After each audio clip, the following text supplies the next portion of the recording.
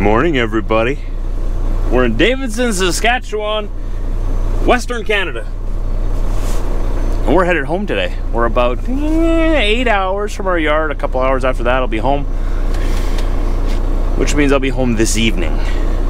Probably home for a couple of days after that. So I wanted to be home a little earlier, but it is what it is. What you gonna do? Let's go take a look at the load and make sure it's still there. Awesome. Wintry morning out here. My tarps are still there. My old tire's still there. I'm bringing that back, getting my money back for that thing. And my load is out here. All nicely tied down. Beautiful. No one stole it. Nice. Anybody want any Doritos? I think this guy might have a few bags with him.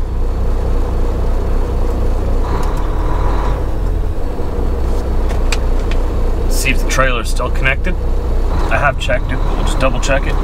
Yank on the trailer brake just a little bit. Oh yeah, I am connected. Definitely connected. Trailer's not gonna fall off. Trailer brakes have engaged.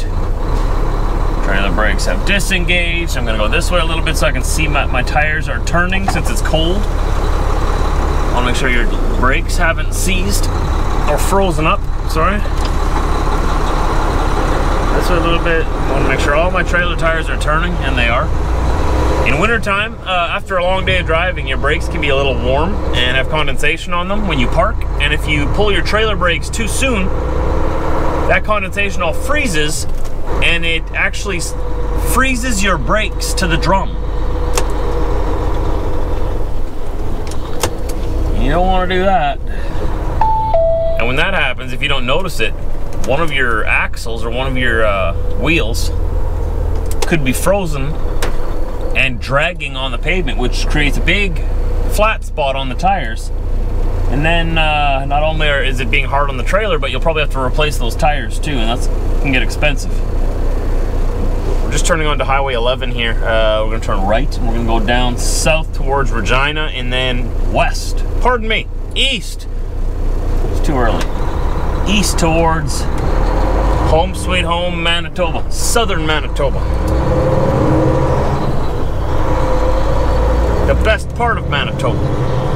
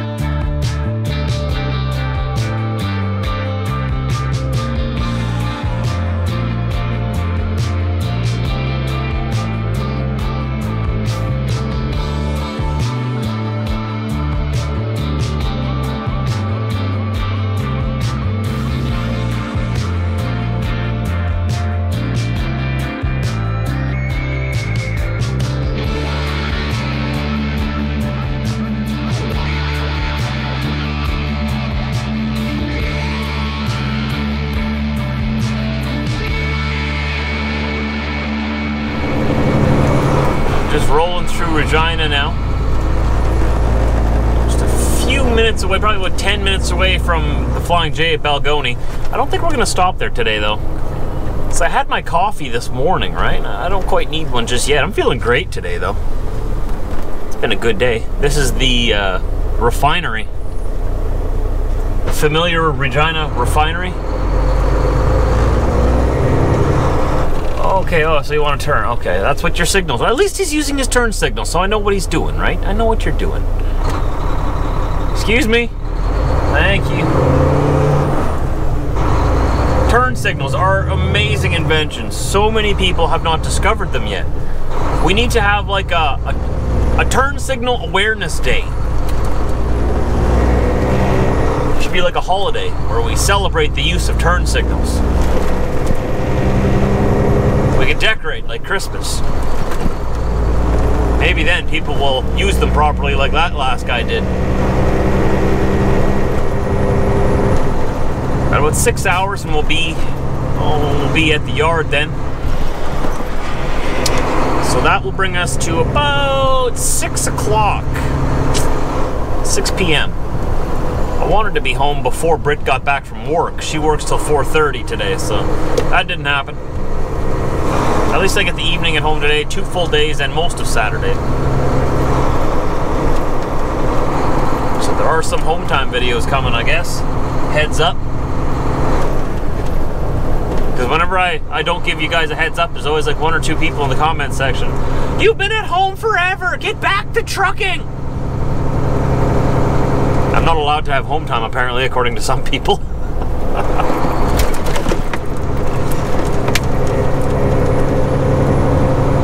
I'm actually very lucky because where I live is right dead center in the middle of most of my routes, so I get to stop by home quite often. So I'm always going right past home. Back and forth and back and forth. That's sort of why Winnipeg and southern Manitoba is the trucking hub for the most part, especially for Western Canada. A lot of the freight moves through there.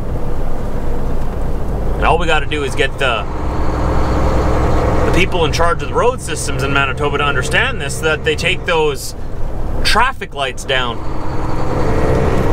They've gotten quite a bit of snow out here in the past day or two. I missed that whole thing. Wow, there wasn't this snow wasn't here on our way out west, was it? We're in southeast Saskatchewan right now. Just went around Wolseley, I think. That was Wolseley. So we've got a little ways to go yet. We're about an hour east of Regina. It's that time of year again, though. I have a feeling this year there's going to be a lot of snow. With all the rain we've had this fall, I think it's just going to turn into snow and we're just going to be buried under a thick blanket of snow all winter. Which I'm fine with, as long as we can keep it off the roads, you know?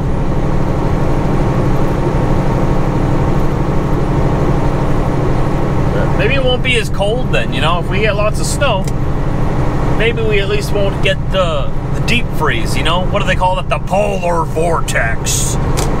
They got to make it sound like the end of the world every winter when it comes down from the Hudson's Bay, right? They all act like, oh my, the world is ending. Look at how cold it's getting. Yeah, it got just as cold last winter, even colder the winter before. I know it drives Britt crazy. Drives her crazy how people freak out over winter every year. Or in summertime, how everyone freaks over how hot it gets. It happens every year. Crazy how people freak out over winter every year, or in summertime, how everyone freaks over how hot it gets. It happens every year. Whoop! And that's where we're at. Got a little editor helper here. He's been very helpful, poking my leg all the time whenever I make a mistake, which has been every 2 seconds. Yep, thank you very much, Wiener. Thank you very much. So the whole family's here except for Britt. Britt's at work. That's why I'm getting my editing done. We got the golden boy. The Chevster. Right? We got the diesel, the weasel. The diesel weasel. Oh, look at him. Hey guys. He's doing my bow. Thank you for watching, man. You're so awkward, Diesel. We got Big Frank over here. Hey, say hi to everybody. Hey, y'all. I'm going back to bed. All right, cool. So Britt's at work right now. I'm getting the rest of my editing done. I just got to finish this clip and I'm all caught up. That's all I've got to do. I've edited 5 vlogs today. So the last 5 vlogs over the last 5 days that you watched, I edited right here just now. So my videos are usually about a week behind. That's just to give me time to get everything done, because when I'm on the road, I don't always have time to edit videos every night. Sometimes you just got to get her done and get the freight delivered, right? Everybody wants their freight yesterday. So we get that done, and then I come home, and then while Brett's at work, I do this and I catch up. It feels good right now. All I got to do is add this clip in there, which you're watching right now. I just got to add that, and then I'm done. That's it. And then I don't know what we're going to do. Yesterday when I was walking the dogs at night out here, I heard something moving around in the bush over there. It sounded big. And last time I was at home, I was doing laps around our yard, just going for a little bit of a nature hike, trying to get my belly to go down a little bit. But anyway, I walked about 6 kilometers or 4.5 miles, just going around the property. And I saw some droppings over there that were not dog droppings, that were not deer droppings, that were not beaver droppings. But they didn't look like bear droppings either, or coyote or wolf dropping. I don't know what it was. I researched it a little bit, but I only want to spend so much time researching poop. So maybe if it's still there, I'll ask you guys what it looks like to you, you hunter outdoorsmen. I've never seen it before, so it could have been dog. It could have been one of our dogs, but they must have been a little sick that day. I don't know. That's enough talking about that. You guys get the point. I don't know what it was, but something was out there. And last night, I heard something big moving around out there. I was standing right in front of the house right here. Right here. And the dogs were all perked up and looking at the bush over there, right? Diesel was over here. Chevy was over here. And they both had their ears just perked straight up and just hair standing up and looking at the bush over there. And then I heard like something moving in there. Something bigger than a deer. Seen a couple of deer walk through our yard this morning already, and they don't make a lot of noise when they slowly saunter through the bush, but this was like something with, it sounded like bear paws or something. Hopefully not. It could have just been my imagination, but the dogs heard it too. So I'm gonna go out there and check, see if I can see some footprints or anything, see where it goes to, and if it was a bear, well, we're gonna have to take care of that. I have to go track it down and find it before it tracks me down and finds me. Or worse, one of these guys, right? Anyways, thanks for watching my vlogs, guys. I appreciate it. I make new vlogs pretty much every day. When I'm at home, I don't always film, but that's because I'm spending time with family. And somebody's wanting to get a hold of me right now. They can wait, it's okay. I'm talking to you fine people. You guys are important too. But yeah, I make a new video most times when I'm on the road. Other times we go exploring out in our woods when I'm at home. But I appreciate it. Hit that thumbs up button if you thought the video was good. If you thought it was bad, give it the thumbs down. If you thought it was good, share it with your friends so they can enjoy it too. If you thought it was bad, share it with your friends so that they can see how bad it is too. And we all win, all right? It's a win-win. I'll see you guys tomorrow.